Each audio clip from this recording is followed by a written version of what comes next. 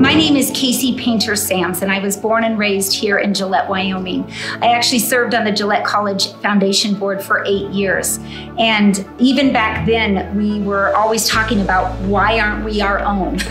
Why are we part of Sheridan who doesn't, include us in anything? And I am just I'm excited, but I'm also scared that others don't know how vital of a vote this is and how important it is to vote yes on being our own college district and having our own local control.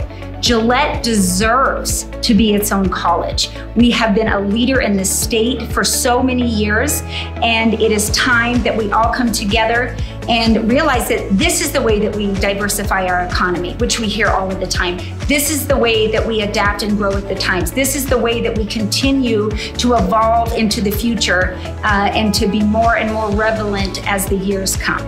Please vote yes, and vote early. You do not have to wait until August. Get your friends, get those who are new to Gillette, who don't know our history and our stories. Let them know why it is so important to vote yes.